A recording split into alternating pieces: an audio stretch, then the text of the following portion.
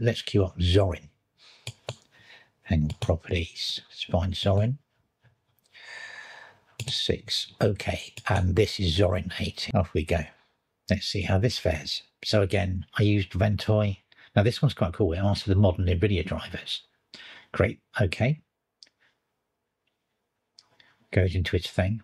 I did this again on vanilla USB and via Ventry. Nice logo. Now, version 17 never installed, and I think it was down to the video card drivers.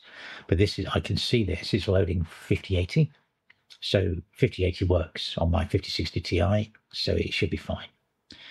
But yeah, we never even got 17.3. I mean, it was on the 17.3 was the version I tried.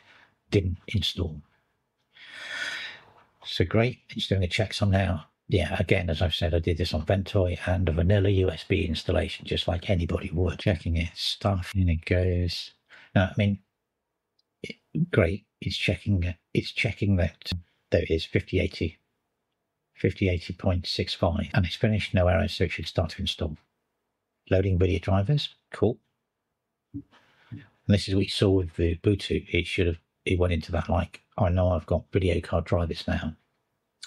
I should just be able to go into it. Is it going to take a few minutes? It's thinking about it. It's thinking about it. At least it's sort of holding your hand as it goes through, isn't it? Here we go. Looks promising. Sorry, nice logo.